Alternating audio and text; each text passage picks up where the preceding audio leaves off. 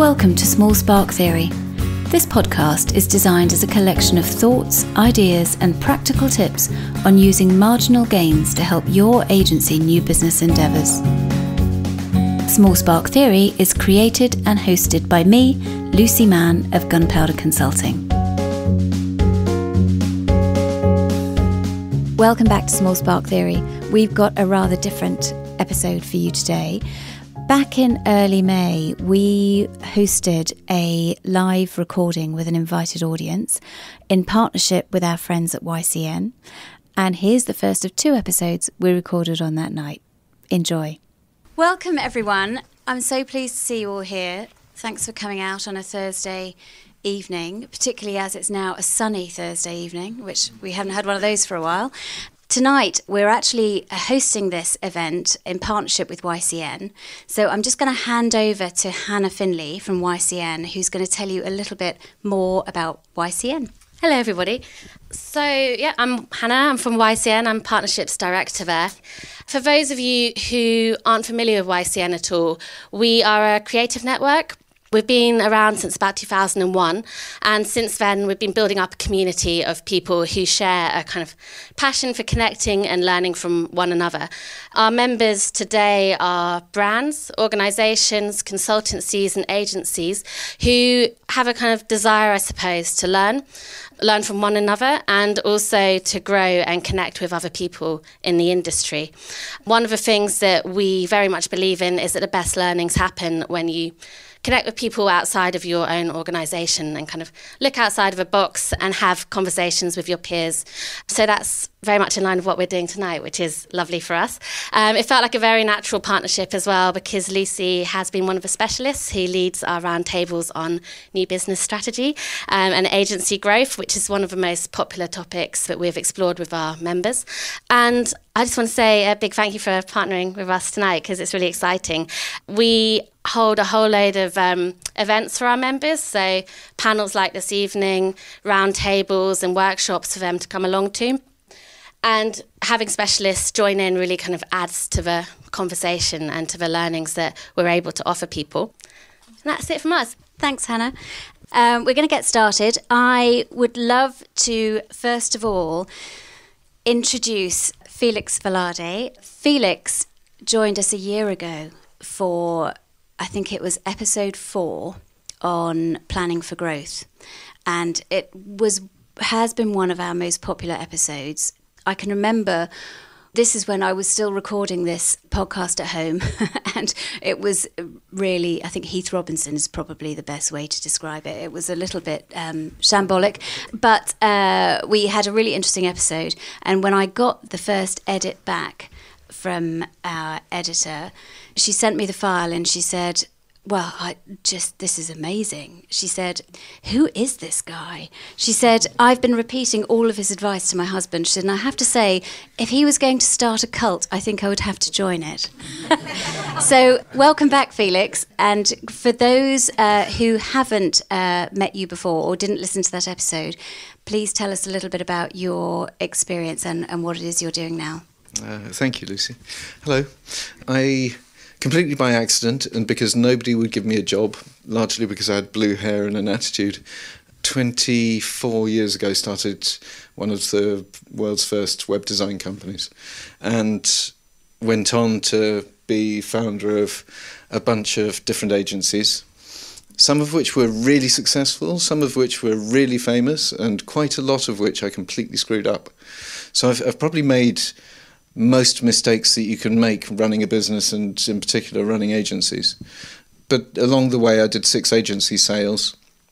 I've done a lot of M&A. And about 3 years ago I decided to give up. I decided I'd had enough of running companies, and then I found myself being asked to come and advise companies. So I'm now a non-exec chairman of 3 agencies, an advertising company called Alpha Century, which is doing extremely well. They're brilliant. A digital agency called Impero, which is doing extremely well, and they're brilliant. And a tech build company called Decent, which is doing extremely well, and they're brilliant. There's a theme here. There is. I hope. And I'm a board advisor to a private equity firm, and I've just joined the board of a virtual reality company that's doing a coin offering, crypto coin offering, in the next couple of months, that's based in Ukraine. So that's what I do now. Fantastic. Thank you, Felix. Our other guest today is Joanna Brassett from Studio Into. Now, I'm really conscious when we're recording these episodes that we're talking about a lot of theory, and some of it's my theory, and I'm talking to a lot of experts who are bringing their particular points of view. But I thought a year or so in, it was probably time for me to put my money where my mouth is, actually. And so I've invited Joanna along. Joanna and I have worked together now for 5 years, and Joanna has been implementing a lot of the techniques and advice that we talk about on the podcast. So I thought I would bring her here today so that she can talk to you about some of her experiences and you'd have an opportunity to ask her some questions. But first, Joanna, please do tell everybody a bit about your lovely business and your background. Okay, hello. So my background is in product design, in packaging design. That was my first part of my career, translating brand values into three-dimensional objects. Then I went on.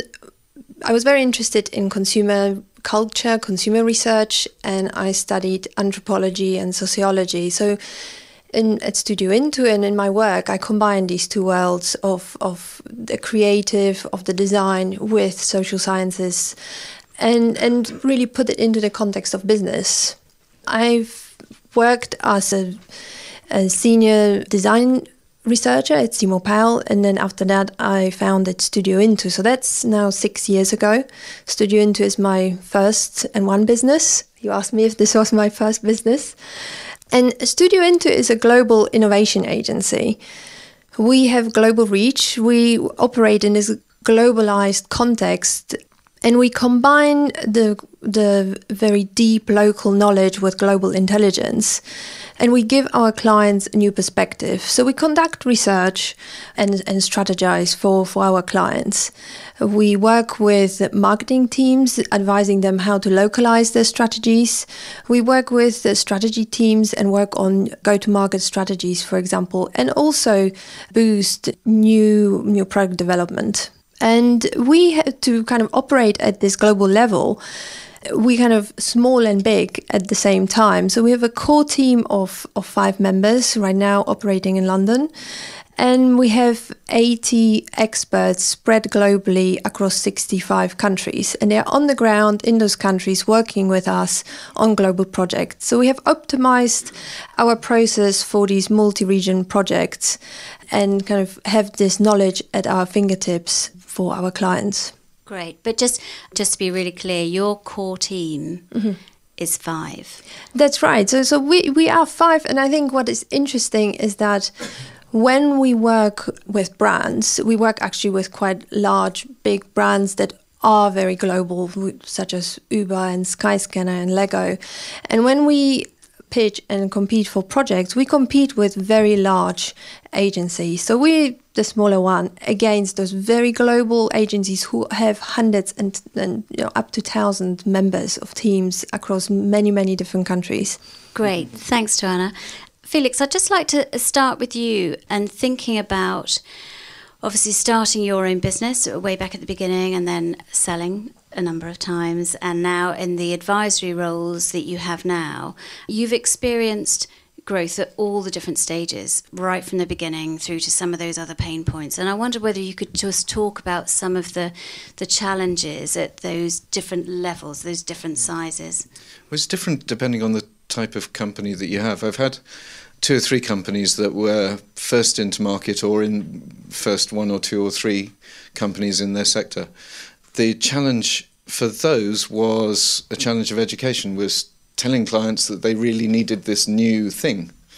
Web design in the first case is SEO, the second one, and ECRM was the third.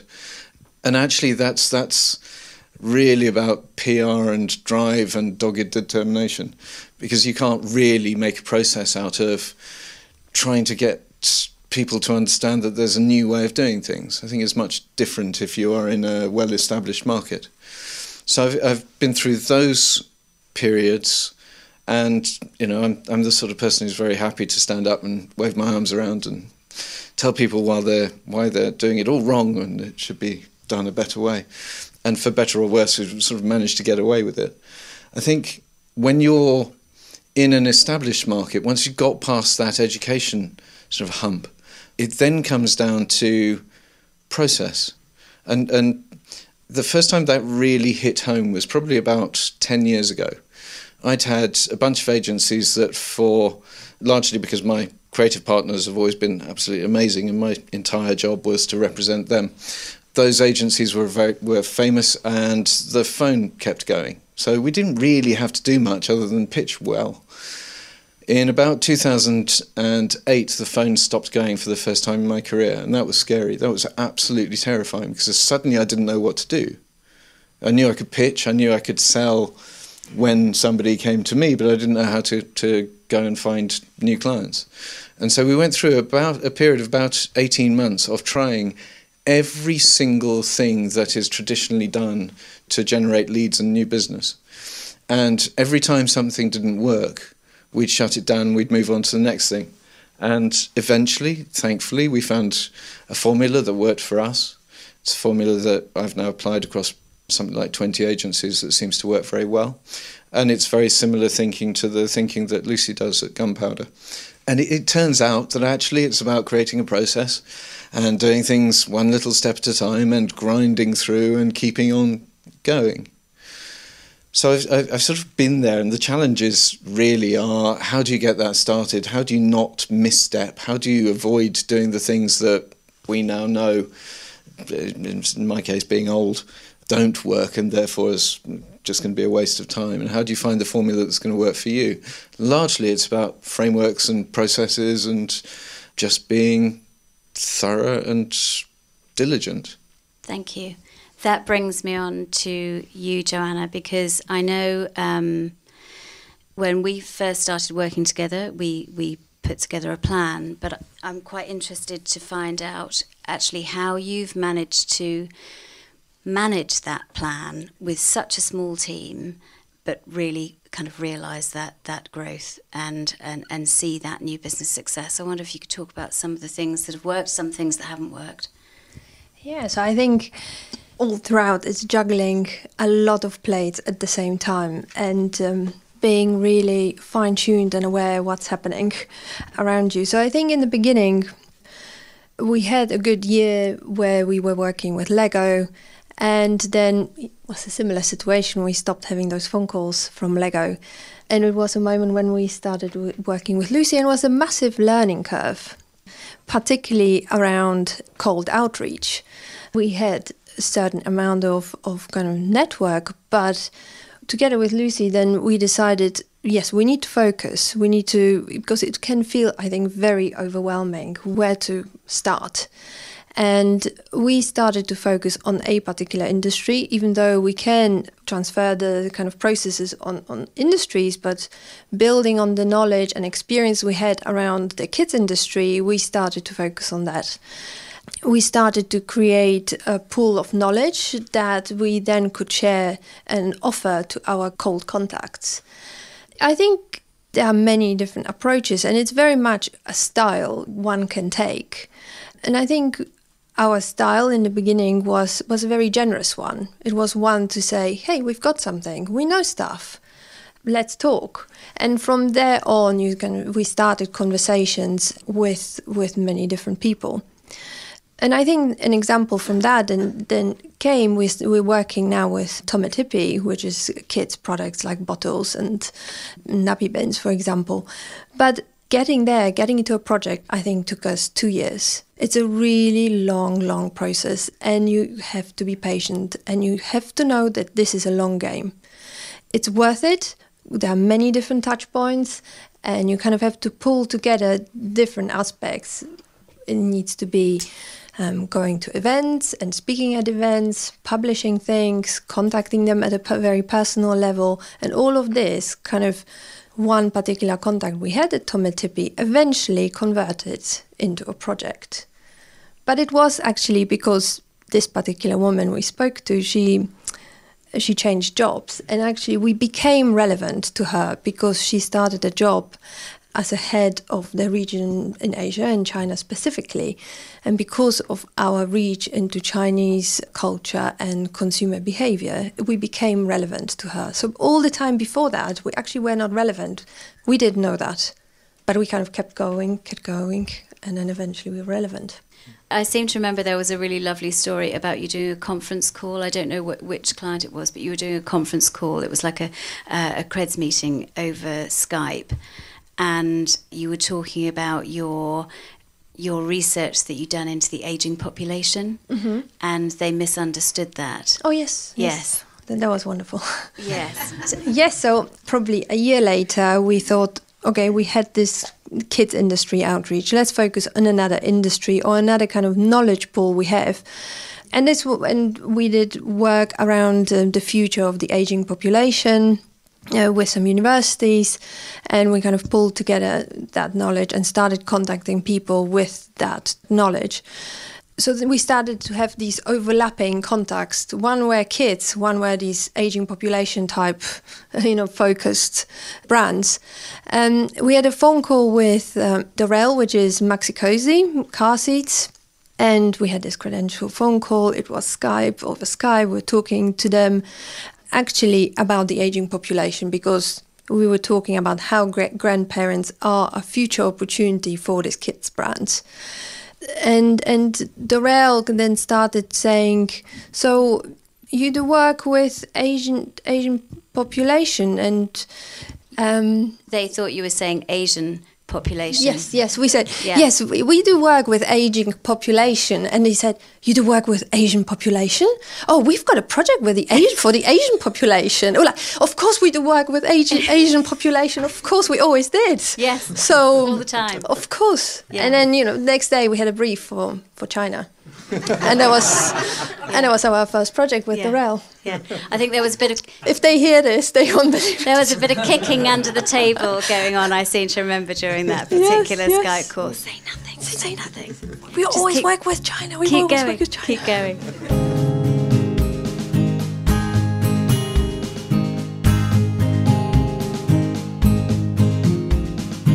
One of the things that I'm conscious of, though, is that at the beginning of that process, the things that you were talking about, the speaking at events, the getting PR, the outreach, there was no external support for any of that? Nothing. So you were nothing doing at all of that yourself? Okay.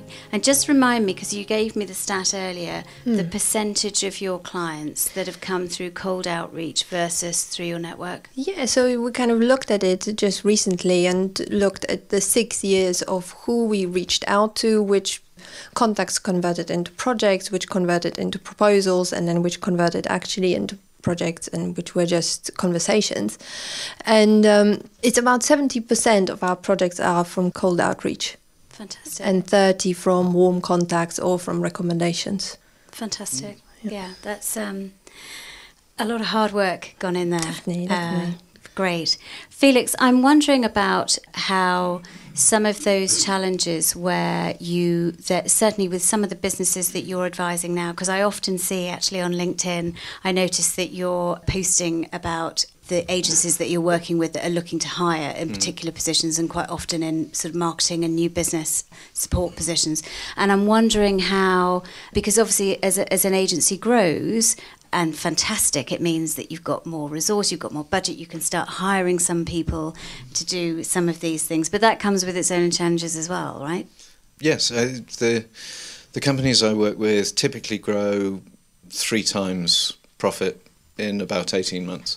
So they're very fast growth companies, which makes them a lot of fun. Yeah. But the challenges that come with that are, how do you manage that growth?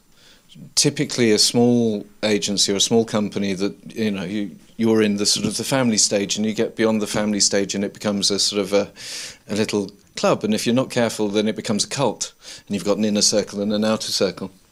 And that sort of happens at the 25 people mark. And then when you get up to 50 people, it then becomes a business and just seriously starting to think about systems and stuff like that. And at that point, you're starting to think about HR. HR's absolutely strategic. Yeah. Finding the right people, hiring A players, has to be built in as early as possible.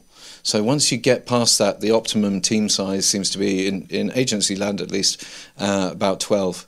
You grow in multiples of those 12, so you have a 12-person perfect-sized team, then you get to 15, it all starts becoming a bit woolly, and then you get to 25 and it all settles down again, so you go through these little steps.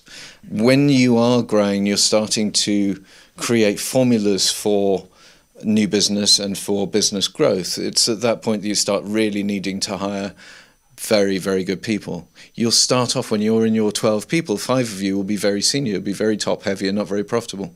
You get to 12 people and suddenly you're starting to make your 20% net margin. You get up to 25 people and you're starting not to be able to manage the whole company with the original 2 or 3 people at the top, and you need to start then thinking about hiring serious talent. So there are some amazing processes. There's a great book by Jeff Smart called Who, the A Method for Hiring, which gives you a formula and a manual for hiring superstars. And they're the kinds of people that you need to hire. People's a difficult one, especially in new business, because actually, as entrepreneurs, I mean, I was an entrepreneur for 22 years. I now kind of attach myself to entrepreneurs, which is what a luxury. You are the one, it's your drive and your vision and so on, and your passion and enthusiasm that communicates to clients. That's why clients buy you in the early stages. That's why clients just I want to work with that person, they've got such energy. When you get to 25 people and you're moving up to 50 people, you're not available to do that job of going out and hitting the road yourself and going and standing up in front of events or doing road shows or training people or whatever it is. So you then actually have to find people who are competent. And what I mean by competent is people who are diligent, have a very strong work ethic, are capable of creating and following processes and seeing those processes through to the end and to be self-motivated. Ideally, you also want them to be able to manage expectations properly and to reach their targets. And if you hire the right people, they will hit the targets because you'll have pre-qualified them. But especially in new business, you're looking for process people. You're not looking for people who look like you looked when you were the one driving the business. And too often I see entrepreneurs trying to hire superstar salespeople, people with loads of charisma and lots of chutzpah so they can go out and hit the road and so on. Absolutely the wrong kind of person. They are not you. A good salesperson will know when to wheel you on just to cement the deal or do that absolutely critical presentation. But marketing folk, sales folk, it's about process. It's not about charisma or the vision that really only you owns. It's a difficult one. Yeah, it's tricky. You were mentioning it's the founder who's driving that new business in the beginning. What I found is that actually my team is driving it together with me, which, in the beginning I thought the whole responsibility is on me, but actually it isn't. We have a creative strategist, we have an innovation lead, and they are driving it together with me, and they can do that cold outreach as well, and they're getting same success as me, which is absolutely wonderful. Yeah. And probably a lot of that is that energy. Yeah, I think one of the things that I learned, sort of forcibly pointed out to me by somebody who's much more sensible than I was, which seems to have been a recurrent theme in my career, is just getting other people's common sense and recycling it. That's what this whole series is, exactly that. So let's go with it. Okay, we'll run with that. The reality is that as the boss and as the founder or the top team in your company, you can divide your time between all sorts of different things. The classic definition of managing director is toilets and phones. And if you've ever done an office move, it's toilets and broadband. It's the pain in the arse job. When you start growing, you start realizing that there are some things that only you can do, and that there are some things that you can readily delegate. And identifying what you can delegate, toilets and phones being 2, and delegating them, will just free up more of your time so that you can spend your time doing the things that you are the best at. And whether that best at is creating the vision or going to meet prospects or dealing with your existing clients and growing those clients, whatever it is that you are best at, you should be spending as much of your time on that as possible. And anything that you can possibly delegate, you should be delegating. And the process of marketing, the process of lead generation, the process of sales, the processes of PR, and mind I'm saying processes, are things that you can delegate because they're just processes, and there are an awful lot of people who are very, very good at taking a process and making it perfect and running with it. There are very few people who are good at standing up and creating a company and saying, sod it, I'm going to spend the next year completely broke, but I'm going to make it work by hook or by crook. You're those people. Delegate the rest. So I think that when you're hiring for marketing people and salespeople and the people who are going to take you out onto the road, your team, I can see some of your team here, they're geniuses, they're brilliant researchers, they're brilliant anthropologists, they're brilliant brand architects and so on. That's what they should be spending their time on. Now, I appreciate it, at your sort of size, everybody's doing everything. You're in the family stage where you all muck in and everybody takes turns doing the washing up. By the time you get to 12, 25 people, that's when you need to hire specialists who can take the stuff that frees you so you can be the brains of the operation, or they can be the brains of the operation, whatever the balance is, so that you're spending the majority of your time doing the stuff that really you're the best person for that job. Everybody else you can really hire. My revelation on that came, somebody persuaded me to, as an experiment, hire a PA. And suddenly I realised that I was making twice the number of sales because I had twice the amount of time to go and talk to clients. I think because technology allows us to think, we've got all of these apps, our laptops, our phones, email, calendars, everything is there. We think we can do it all, and we think therefore that we don't need that resource, somebody to manage your calendar, but it's not necessarily the case. And I think it's very easy to get caught up in that, well, I can do it because the technology allows me to do it, so I should be doing it myself. The danger is that we stop realising that a company is a company of people, and we keep thinking in, I don't know if this is an acceptable way of putting it, there's a tendency or temptation to want to say, well, in an age of flat hierarchies and we all should be doing everything because we all can do everything. The reality is that some people are better at some things than other people. Yes, as the boss, you should be making a coffee for everybody in the office when you're making a coffee for yourself. I mean, once it gets beyond 12 people, maybe not. But no, you shouldn't be the one who's licking the envelopes to send invites out to a conference. You've got things that you would be more useful to the rest of the company if you were doing, to leave the stuff that can be delegated to other people. There are other people who want to learn, who want to see you in action. They won't see you in action if you're sitting by their side helping them do their job.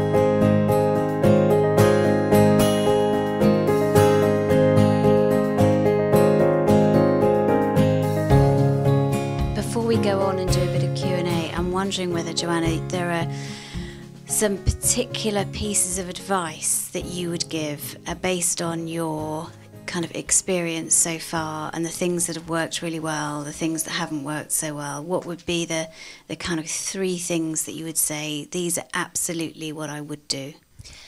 I think one is keep it kind of multidimensional. Have different things happening at the same time, such as, yes, your leadership thoughts, your cold outreach. At the same time, you have this other pool of people that you are kind of slightly warm, but you need to convert them into projects. And it's all happening at the same time. And you just never know which touch point will be the right one.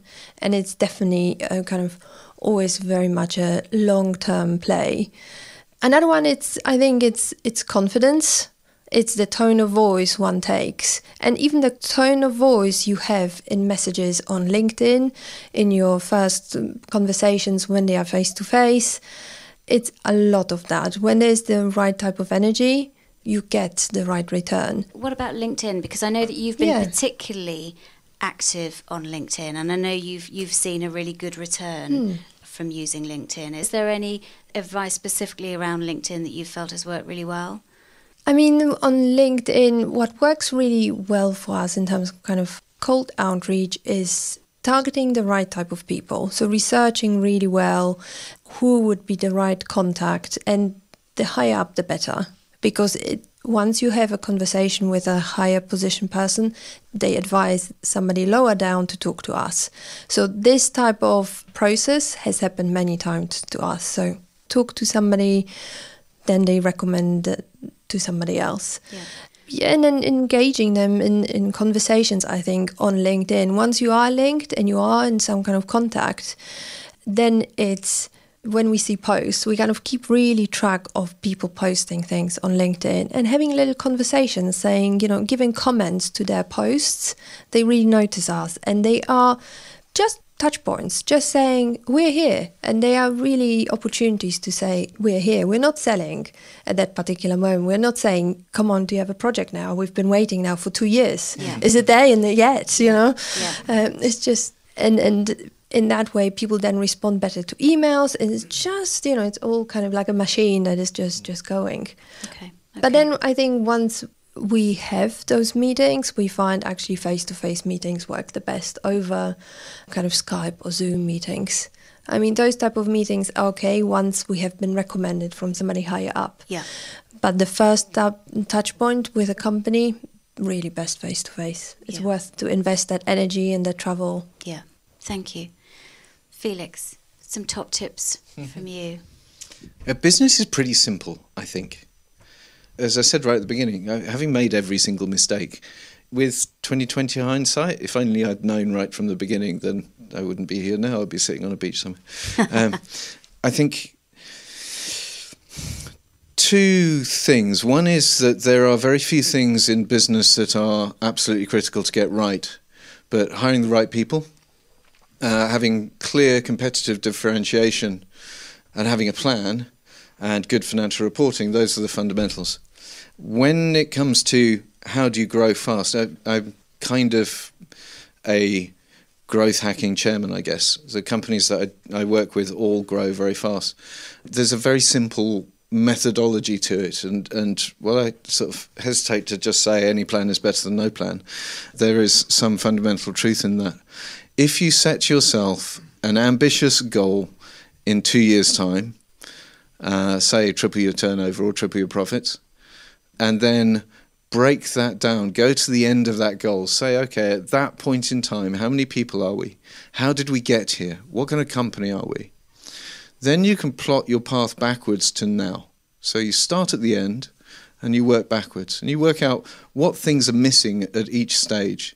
So every 6 months in this 2-year journey, what would be required in order to move you on a step? And that tends to break out a list of maybe 15 or 20 things that you probably need to do now. Sort out your competitive differentiation, and then your website being one of those things, for example. Finding a good accountant might be another one. Reading Jeff Smart's book on hiring. Reading The 4 Obsessions by Patrick Lencioni, and so on. There's a whole bunch of probably likely to be 15 things that you need to get on with now to have any chance of getting to your goal. I think if you break things down like that and then prioritise things, you can't do your website until you've done your competitive differentiation, got your messaging absolutely right. You can't hire a salesperson to take that sales message out until you've got the differentiation in your sales message and your website. So there's a certain order of things. And if you identify those 15 or 20 things that you need to do over the course of the next 2 years and then put them in order, then 3 or 4 of you in the top team can just do one of those things each a month or one of those things each a quarter. There's a thought experiment which is pretty basic, which says how hard would it be to double your turnover in 2 years? Most people think that doubling your turnover in a couple of years is really hard. But if you said, how difficult would it be to increase your turnover by 3% in a month? It's much easier. Most people would be able to find a way. Compound interest says that 3% a month, every month for 2 years, will increase your turnover by 207%. So if you break things down into tiny little incremental steps, it's much, much easier to get to where you want to go. And that's all I do, and it's all the companies that I work with do, is we create a plan and a vision and a goal, and we break it down into tiny little steps that are very easy for the team and the people who work for us to make their way through. And then we probably deliver 70 or 80% of those 15 things in the first year, and guess what? We're pretty much on target for hitting our goal. So break things down into tiny little steps. There's too much of a tendency as entrepreneurs for us to try and take one big project and do it. We'll probably do 4 or 5 of those a year. If you break it down into 15 tiny little projects, you're more likely to do all of them. Brilliant. Thank you both.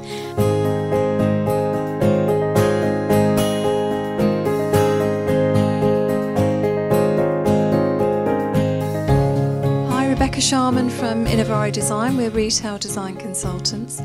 I'm interested in Joanna's LinkedIn time, actually, and how much you manage to get done in a day. Are you very strict with yourself? No, I'm pretty fluid, actually.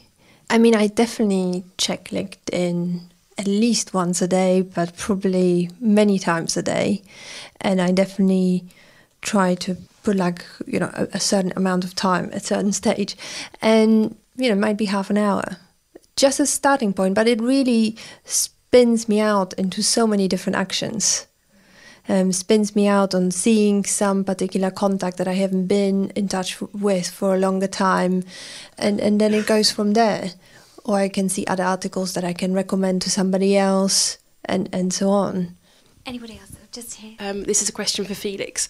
I'm interested to understand how you go about finding the point of differentiation with the agencies that you work with. We're currently undergoing quite a big structural change. We're part of the senior team, but the owners of the business are struggling to understand what makes us different, and we know we are, but I don't know where to begin or how to help them. Okay. At its simplest, it's just looking at the work that you have done that you really, really enjoy and want to do more of. And then competitive differentiation is broadly speaking, it's a statement of the stuff that you want to do and that your competitors don't say that they do. More or less all agencies do more or less all the same kind of thing, and most of us will do anything that a client asks. Which I think is absolutely congratulations on that one. And we will all, follow the money to some degree. But most people aren't very bold in what they say. I find too many agencies, and in fact it's to my advantage or my company's advantage, everybody is afraid of people coming to the website and going, oh, they don't do what we want. So most agencies say, we do anything. We'll do everything. The problem with you do everything is that you are up against whatever there are in this number of entrepreneurs, plus the other 33,000 agencies that there are in the UK, who all also will take any work and will say, we do everything. We're specialists in brand ad creative and UX and tech and social media and blah, blah, blah, blah, blah. To stand out, you've got to be the one in the list where the client goes, I need an agency to do X. We do X. They're the ones. So you've got to be ballsy. You've got to be able to have the confidence to stand up and say, do you know what? We just do X. The last agency that I ran that I sold twice and bought back twice, and I have no idea why, and then sold it for a final time, I think 3 years ago. We were an ECRM strategy company. And if you didn't want ECRM strategy, I mean, we could have done the work. I think along the way, secretly, we did 43 websites for British Land 5 years ago. We just didn't tell anybody about it. Our positioning was with the ECRM strategy agency, and because we owned that positioning, we talked about it, we stood up at events, we trained pretty much everybody who's in the CRM world, came through our training courses. We said we specialise. If you don't want this, don't come to us. But if you do want this, we're the only specialists. Everybody else is a generalist. Yeah, you could go to our competitor, but they also do UX and research and technology and blah, blah, blah. Do you want a specialist? Come to us. You've got to be brave. The ad agency that I chair, Alpha Century, their positioning is the creative agency for entrepreneurs. They only work for entrepreneurial brands. So if you're going down the long list of ad agencies you could work with and you're an entrepreneurial brand, you stop at Alpha Century because they specialise in what you do. And guess what? You have no competition. The digital agency that I work with, we make tired brands famous again. Yeah? If you're a tired brand, you stop at that one and you go and talk to them. They happen to be very good at making tired brands famous again. They don't do anything particularly different, except they've become specialists in that and they can talk about it with authority. I think it's really, really important that you stand up for something because, yeah, you'll lose 99% of all the clients that are out there, but frankly, you're going to lose them anyway. At least you'll get that one client who wants what you do. What was the thing that you said in the last episode, Felix? So I think it was stand for something and repeat it incessantly. I think. Yeah, absolutely. Yeah, I really like that. You just have to bang the same drum, be consistent. Yeah. One of the great things, is just a tiny little anecdote about Alpha Century, is when we went through the brand definition exercise, which we did together about, 18 months ago, when I first started working for them, it's the first thing that we always attack is get your differentiation right. Now we've got a flag, now we can plan around how to build that. One of the reasons that we found that positioning was they had done lots of entrepreneurial brands and innovative brands, but lots of their staff were the sorts of designers who had an Etsy shop on the side, or were selling stuff on eBay, or had come from a little startup themselves, or had ambitions to have their own companies. So actually the people inside the company were entrepreneurial already. The second we started to say the creative agency for entrepreneurs, we started getting applicants for jobs who were entrepreneurial because they wanted to work for an entrepreneurial creative agency that would facilitate their ambitions. So guess what? Every single person around a table when a client comes in knows what it is to be an entrepreneur. So our positioning is now pretty much unimpeachable. In order for somebody else to muscle in on our territory, they'd have to fire half of their staff and hire a new bunch of entrepreneurial staff. It's a barrier to entry. So it's quite a nice moat around our own positioning in that particular case. It's self-reinforcing. You say you're good at it, you win clients because of it, you become better at it, and then you're better at it than the next person who's a generalist because they're flipping from job to job to job. Thank you. Anybody else? Any questions anywhere? Hi there, I'm Neil from Nutbot. My question to you is, relatively small company, but you're winning big clients. Do you position yourself as a larger agency than you actually are? And does it matter, or do you have enough of a portfolio now to say it doesn't matter that I've got 5 people working for me, I can take on people with 50? That's a really good question. That's a really good question because that's something I experience all the time. Yeah, Joanna? I think we had many conversations about that, how we position that, and I think we tried many different ways to go how we're messaging that. But I think at first, when we start contacting people, we say we're large. It sounds as if we're very large. We have 80 people across 65 countries, and that sounds kind of like, okay, I haven't heard about that. And then after that, it doesn't really matter to people if we are 50 or 5 or 80 or whatever. In that particular moment is then really being authentic and they understand that how we work on a very kind of curating and allocating our teams, and that we can have this very global reach, but we have this very specialized core team. And it's not a problem whatsoever once we have that first meeting. I have a couple of thoughts on that because it's a challenge that I come up against quite a lot when I'm talking to agencies, and I think there is a tendency with quite small agencies to feel a little bit defensive about that, and certainly that can come across on agency websites, and there's a feeling that they don't really want to show people because they don't want to expose how many or few people there are, and I actually think that's a really big mistake, because if you strip away the people, you're stripping away the heart of the business. That the clients are buying or prospects are buying people. So if you keep it really anonymous and just show the work, that you're only showing one dimension. And I also think that, when I first started doing agency new business, it was back in the 90s, it was for advertising agencies, it was pre-digital, and it was really different. Big agencies carried a lot of weight. Marketing directors could easily think of the top 5 agencies that they would put together on a shortlist.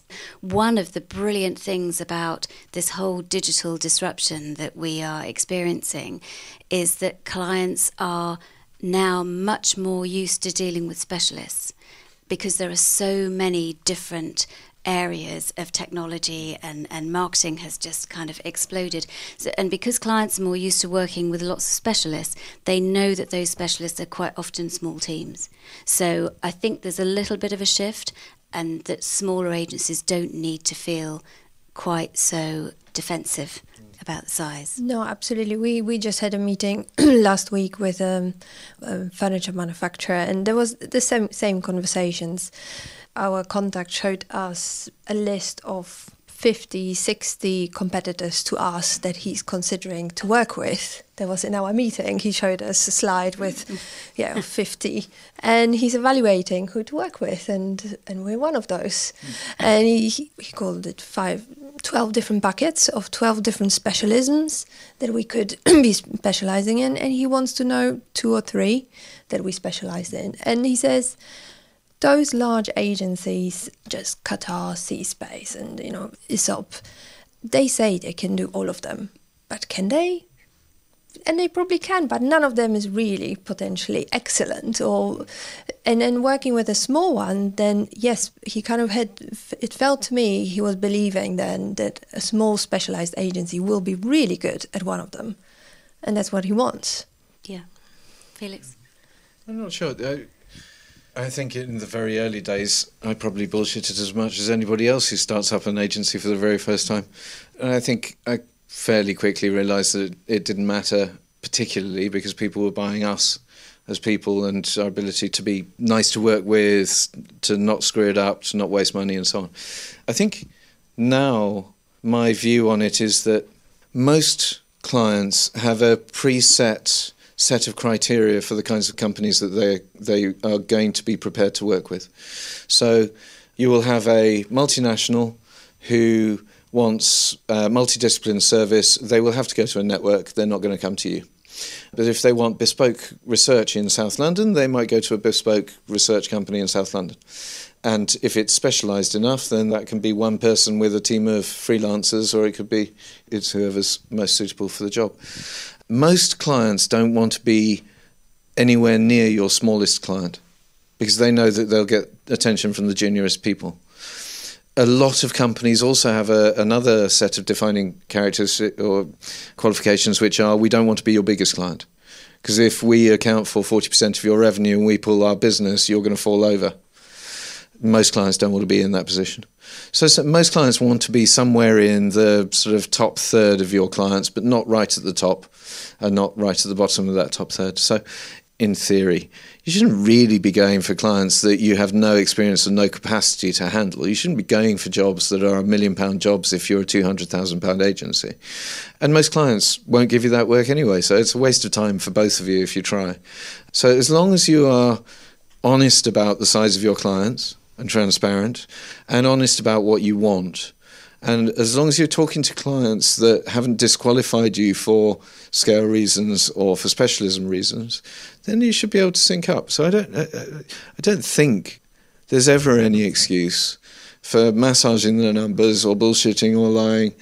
Under any circumstances in businesses, relationship you're building, they're going to know the truth pretty instantly if they do hire you, and you don't want to be fired. So when, on the very rare occasions it is relevant, be straight, because if it's a problem for them, they're not going to hire you anyway.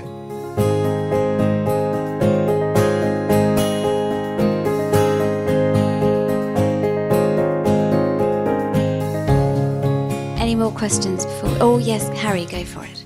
Hi, Harry from the Feature Factory. Felix, I'm going to touch on 2 points that you made. One was about charisma and one was about delegation. Try and link the two. Obviously, you've got great success in growing businesses. That doesn't happen without great sales, great new business. And, my belief is that you do need a certain amount of charisma to be good at sales. That being said, I've seen it time and time again where agencies press a panic button they want growth. They want growth now. We need new business. I need more pitches, all this kind of stuff. So they go out and try and find a sales function, whether that be internally or externally. And often the thing that I see that they forget, and I wanted to kind of get your point of view on, was the lack of support that they then offer that service or person or whatever.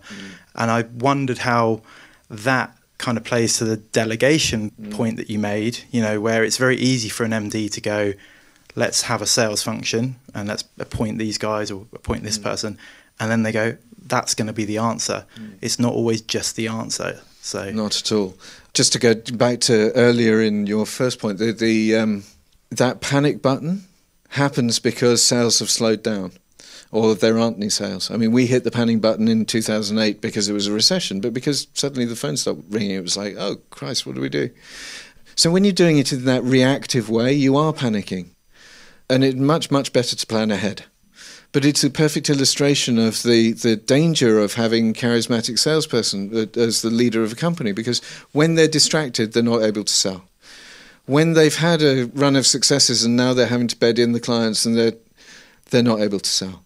So you get this sort of feast and famine in these waves which become kind of pilot-induced oscillation, and in my experience are the cause of many agency crashes or sort of panic sales. So planning ahead is absolutely critical. And planning ahead also means working out what resources are required at what level. So there is probably 80% of the hard groundwork, the machine bit of the leader sales job can be delegated to an external agency managed well by an internal resource, for example. And I have to say, and forgive me, I'm not a great fan of externalising lead generation because I think you should own it. But, so that said, Future Factory are really nice.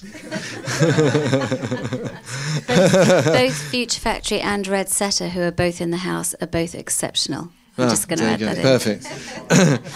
I can give you some top tips of who not to work with. But anyway, the point is that you've got to look at it as a machine. You still have to be the ones who've got to grease the machine and point the machine in the right direction.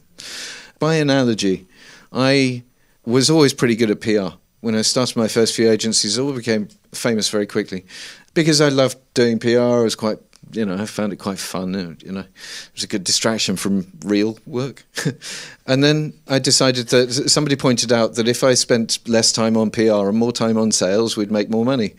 And so I sort of kowtowed and hired a PR agency.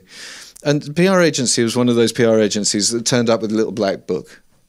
And they said, we know all the journalists. And then they used up their little black book fairly quickly and then suddenly stopped being productive.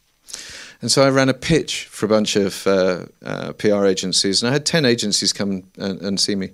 One of them came to see me and said, well, we don't know anybody because we've never worked in your industry, but we have a process. And our process is we do X, Y, and Z, but you've got to feed us with material. You've got to feed us with content. Now, this is before content marketing was a thing, so this is in the, 2000, 2001, something like that. And what I discovered was that they were brilliant at running the machine of getting content out there and into the right places, provided somebody gave them the damn content. So instead of me spending a third of my time writing content and building relationships and going schmoozing journalists and just standing up at events and so on, I'd spend 5% of my time writing content. I'd sit down 3 or 4 days a week for an hour and write another article. I'd throw it over the shoulder to the PR agency, they'd take it and run with it.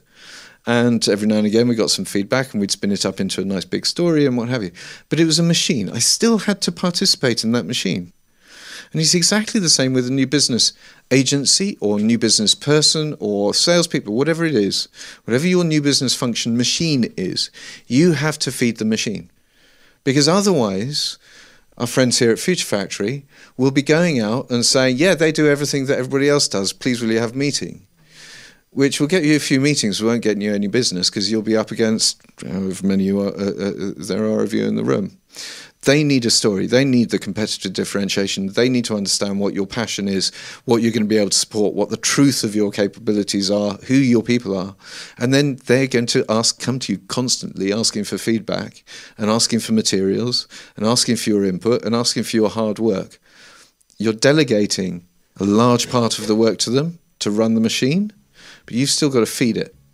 So to your question, without feeding suppliers like you, we've got nothing. In the same way, without clients giving us feedback on the work that we have been asked to do for them, we can't deliver. Don't forget that when you work with agencies like Future Factory and the others, they're doing your job, they're just doing it for you. Thank you, Felix. If you could just give Felix and Joanna a round of applause. Thank you very much. Thanks everyone for listening, and to our fantastic audience and guests. We'll be back with part 2 of Small Spark Theory Live coming soon. You have been listening to Small Spark Theory, brought to you by Gunpowder Consulting. Join in the conversation on Twitter at Gunpowder Tweets, #SmallSparkTheory. The podcast is created and hosted by me, Lucy Mann. Our editor is Claire Aban, and our producer is Isabel Jarvis. Music is provided by Juke Deck, available at jukedeck.com. For more information and to download further episodes, head to our blog at gunpowderconsulting.com. And if you like what you hear, head to iTunes and leave us a star.